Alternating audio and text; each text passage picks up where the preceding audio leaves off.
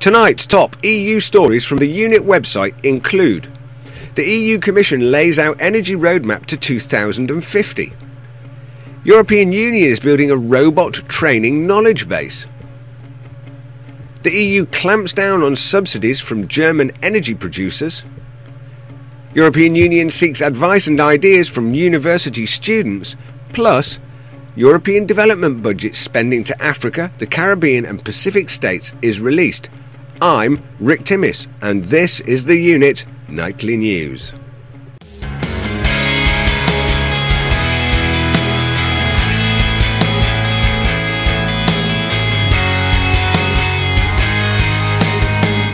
First, from our legislation section. This detailed report sets out a high-level strategic view of how the EU hopes to provision and produce energy going forward to 2050. The report covers the details of the plan concisely, and there are many links to supporting documents.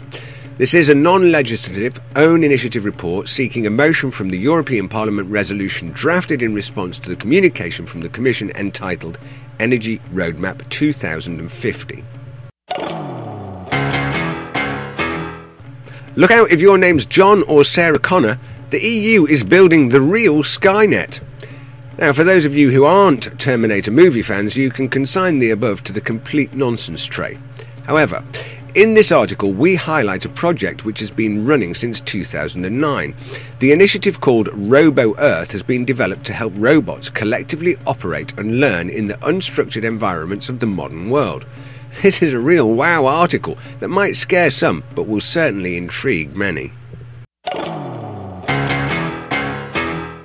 The EU announced yesterday that grid-free exemptions for large German firms may constitute unfair subsidies.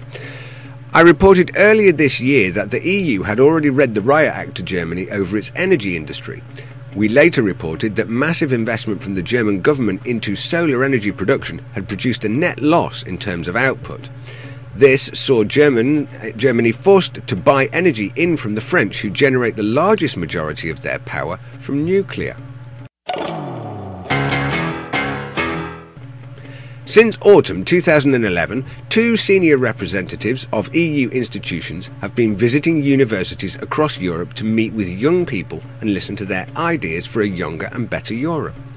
The top 5 ideas have now been selected and will shortly be submitted to the European Parliament. This article has a breakdown of the 5 key areas, which include democracy, employment, rights and education. Apparently the students are very keen to have some of these.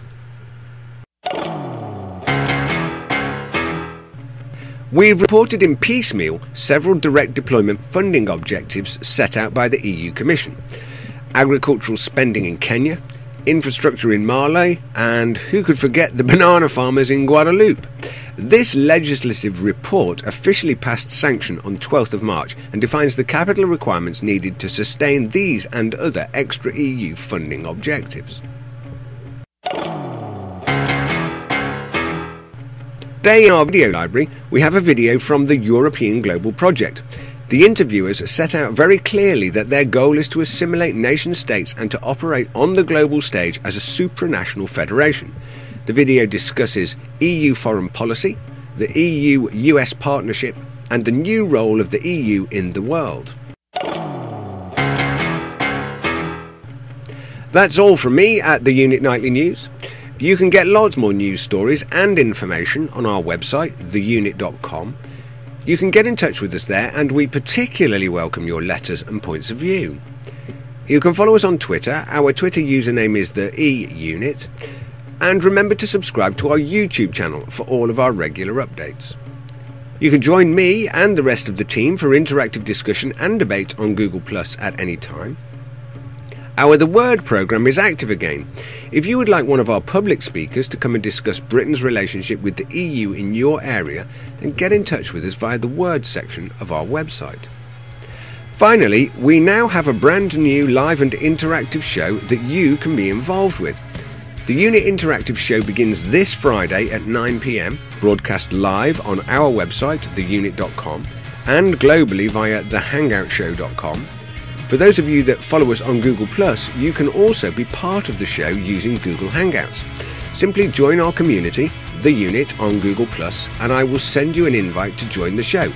Links to our community are in the page below. Rick Timmis for the Unit Nightly News. I'll see you soon.